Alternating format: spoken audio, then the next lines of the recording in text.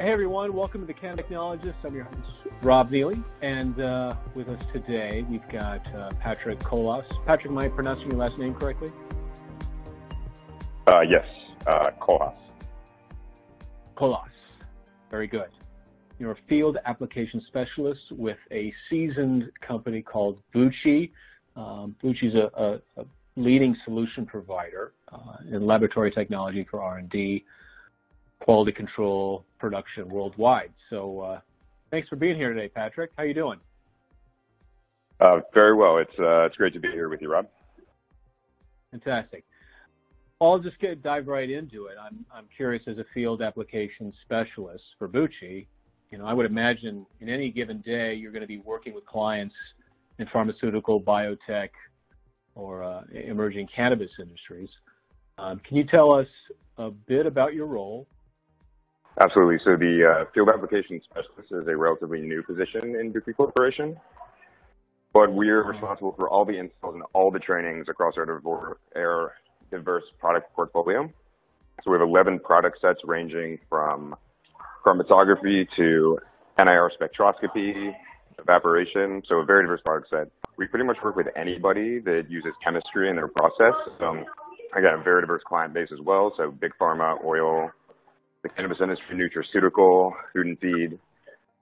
We interact with a lot of different industries, doing a lot of different processes. When it comes to trainings, these are going to be geared towards that individual customer. So, for example, if I go in to a cannabis company, there are some industry standards that I will teach them. But I'll typically spend 1 or 2 days helping them reach their product goals and needs, which are different depending on the company. It's interesting you bring that up about standards in cannabis, because lots of times there is no standards. Can you talk a little bit about that, or are they, in your experience, just constantly evolving? Is it a moving platform, or what? So that is going to be dependent on what state that I'm visiting in. Right now, the big trends in the cannabis industry are going to be purity of those individual cannabinoids, as well as pesticide removal. So the immediate threat and concern in the industry is going to be the regulation of pesticides by those individual states, because the levels and the identities of the pesticides are going to change depending on the governing body in that state. Right. Right. So it's very geocentric. I could see that being the case. And in terms of production and processing systems for cannabis, what kind of growth have you seen with BUCHI's large-scale distillation solutions, such as the Rotavapor R220 Pro? So with our evaporative solutions, we've seen a lot of growth into markets for solvent recovery for cannabis. Specifically, I see people using our Rotavaps right after winterization to recover ethanol, isopropyl alcohol, or whatever their winterizing solvent of choice is. And then we've also been tying that in with recovering samples after performing chromatography. So with those two processes, you are going to use a lot of solvents. And as most people are aware, solvent costs are going to be a pretty big capital investment. So if you're able to recover a decent amount of that back, you can really lower your operating costs.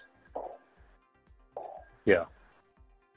BUCHI offers solutions to separate and purify, small to large size batches of extracts using the Reveloris chromatography system. So what is the importance of the separation of cannaboids for medical and recreational use in your preview? So what I've been seeing generally is people are either wanting to have a high purity of THC or a high purity of CBD. So THC is going to be your recreational market. CBD is going to be your medical product. With the Reveloris, you are able to separate out individual cannabinoid classes. So you're going to have a THC fraction, a CBD fraction, and then a THCA fraction, assuming that you didn't decarboxylate the entire sample.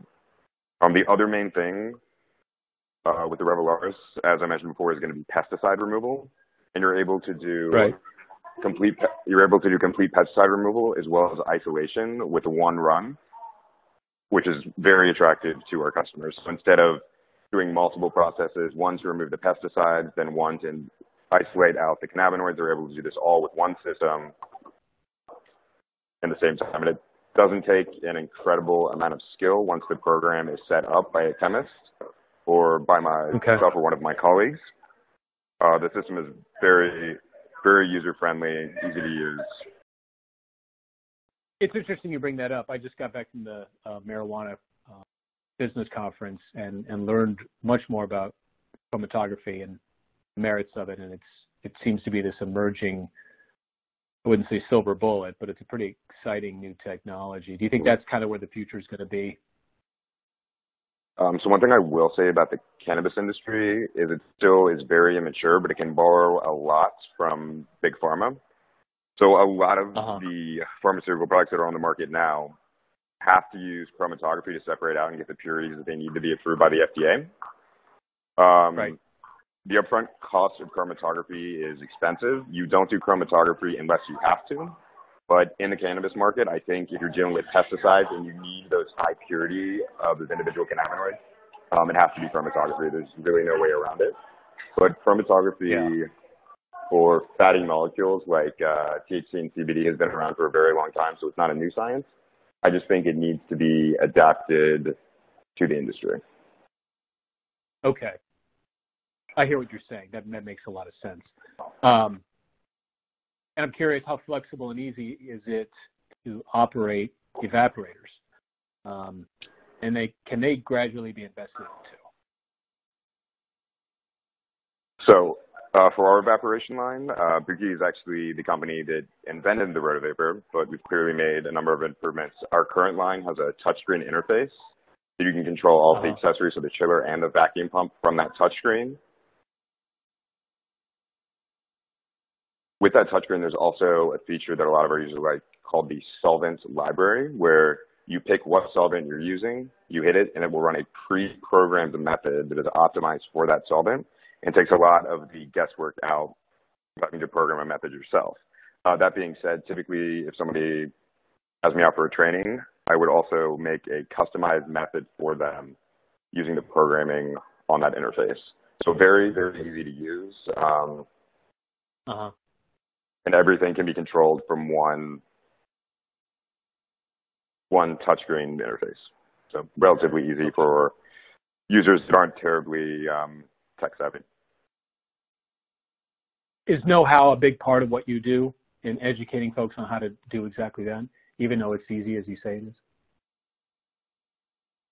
Yeah, typically when I would go in for training, my goal is to make sure that they understand how to develop a process. So I don't have to teach them everything about that specific topic in chemistry. They just have to understand the road that their company needs to go down to have the most cost-effective and the highest quality procedure programs into that roadmap. Okay. Can you tell us about other BUCHI solutions for further processing cannabis, such as spray drying or encapsulation? I mean, you guys have your fingers in a lot of pies. So spray drying and encapsulation is by no means a new technology. Big Pharma has been doing it for a while, as well as people in food and feed. So spray dried milk, spray dried nutraceuticals, a number of different things.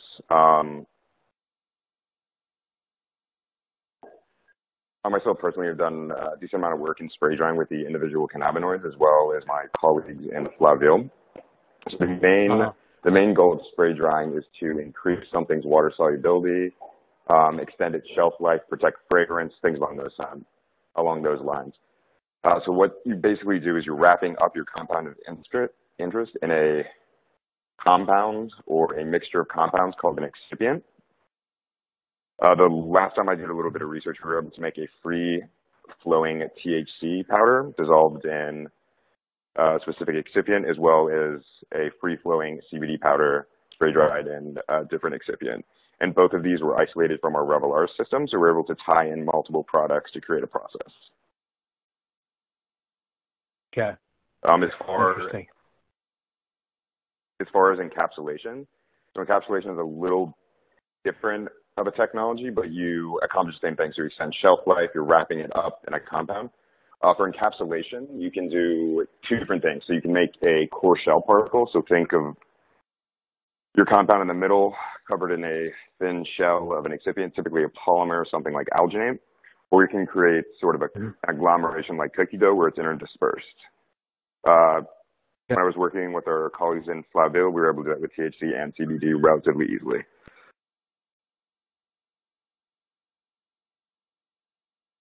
Okay, interesting. What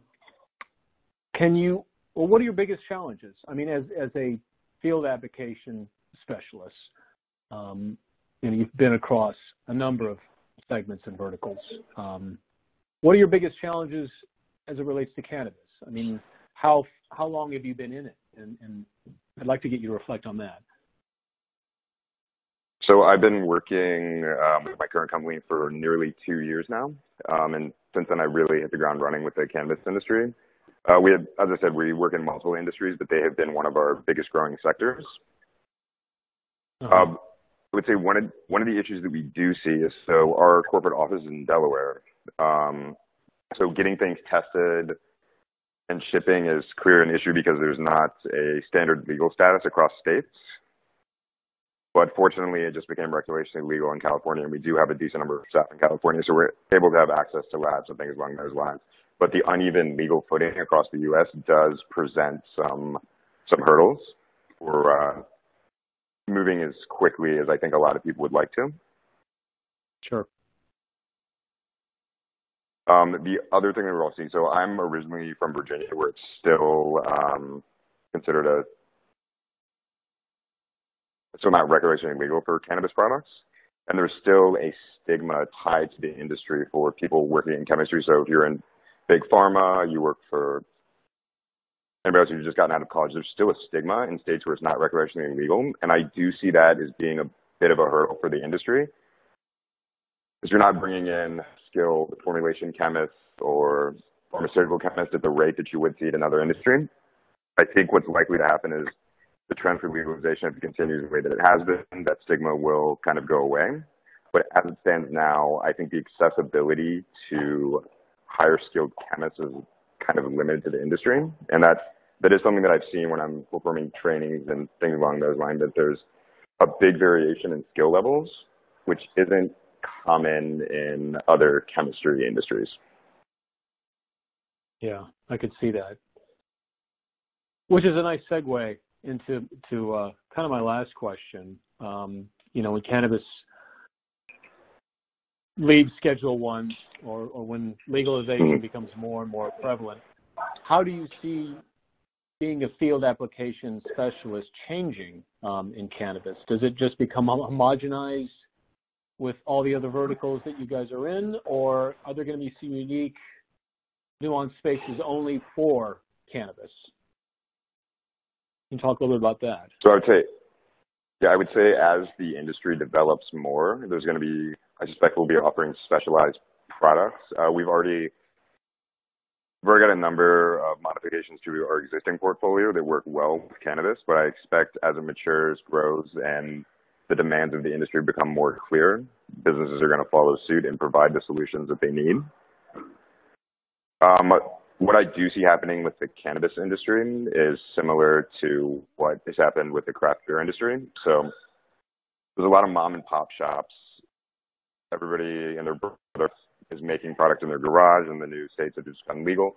But there are a few big players that have sort of white glove labs, a lot of investors, things along those lines. I suspect that eventually it's going to become consolidated into a few big companies, and they're going to be at the standard that you see with other mature industries, where it's going to be highly regulated, GMP manufactured lab, things along those lines. That's an analogy I've heard before, comparing it to the craft brewing phenomenon. But what's different to me is prohibition allowed, the evolution of alcohol laws allowed for the big breweries to exist. And it was only when the laws came down in the 70s did microbrewery phenomenons pop up, because there was a drive for quality. And in this situation, it feels like we're starting on the opposite end, small independent mom and pops, and but the trend may be what you described as the bigger companies coming in to being able to regulate and be able to produce on a wider volume. No, it'll be interesting to see. One thing that I will say is, right now in the market, there's a demand for some people that just want lower quality products. There are people that want the black label products, so they want 97% THC in the product. Right. They want it to taste exactly like the flower, or some people want it to taste like blueberry. There's different demands in the industry. So I would say it's similar to what you see in tobacco. So some people in vaping want something that tastes like tobacco, but they don't want to smoke actual cigarettes. And some people want their vape to taste like Captain Crunch. And I think you do and will continue to see that diversification in cannabis as well. So there's definitely room for smaller companies that are going to produce a high quality specialty product. But you will definitely see some bigger players come in and mass produce products as well. Good point. And the other exciting element to all this is that it's such a undiscovered plant. I mean, it's been around for 5,000 years, and there's still so much about what it has to offer that we don't know yet. So who's to say what's coming down the pipe? Interesting stuff. No, I definitely agree. A lot of the medical research on the plant is still federally illegal, is inconclusive. There's inclusive studies that talk about individual cannabinoids acting as antiproliferants, which would be helpful in treating cancer. A number of different promising drug molecules are in the plant, but it's still federally illegal. As it stands now, none of that is validated. So a lot of opportunity. Absolutely. Patrick, this has been a great discussion. I really appreciate it. Your wealth of knowledge. I'd like to direct our listeners to the ability to find you or learn more about BUCHI. How would you direct them? So I'd say you can go to www.buchi.com and find our website, and then reach out, look through our product portfolio. There should be a link in there to request some information. And then one of our representatives could get in contact with you directly. Well, I've been to your website. It's certainly impressive. It shows kind of the wide breadth of verticals you guys are in. So great stuff. Patrick, really appreciate it. Thank you so much for the time. Can we do this again sometime? Yeah, absolutely. It's been a pleasure speaking with you, Rob. Fantastic. That's it, everyone. Thanks for listening. See you next time.